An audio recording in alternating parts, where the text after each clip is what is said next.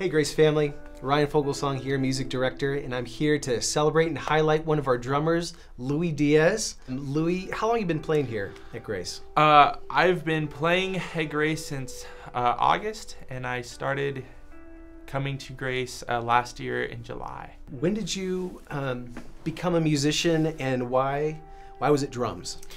So I became a musician probably when I was 4 or 5. I grew up in a very musical family. My dad plays guitar and my mom sings. Growing up, one of my favorite musicians was Stevie Wonder. And I remember it was almost every morning I'd get up and I'd always want to listen to Stevie Wonder. My parents were like, yeah, you know, Stevie Wonder is, he's kind of like you where he can't see. I mean, he was born blind and you were too when you lost your sight, but they go, he plays almost all the all the instruments on some of his stuff. Like, so if you want to be a musician, like, you can be like him. And I'm like, Stevie Wonder plays drums too. And I just know for being an instrumentalist, so much of it is visual and tactile and be able to match your instructor. So how did that work? So a lot of the way I learned was just listening and playing by ear. My uncle's a drummer, and he's the one that got me into wanting to play drums. And as a kid, he would sit me on his lap and, you know, teach me different things. He would do the pedals, but he would show me how to do stuff with the sticks.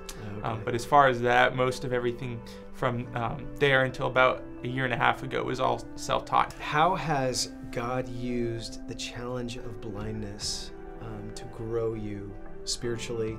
Living as a blind person in a sighted world, you have to deal with a lot of people that don't have faith in what blind people are able to do. One of the biggest challenges in my life was getting a job. There were a lot of times where I just was like, why is it so hard? Like, there's part of me that questioned, like, God, why did you allow me to become blind? And so just knowing that his plans are always for the best, it was nice to know that God had some plan for me. And it was not in his plan to have me working for some of the places I applied to.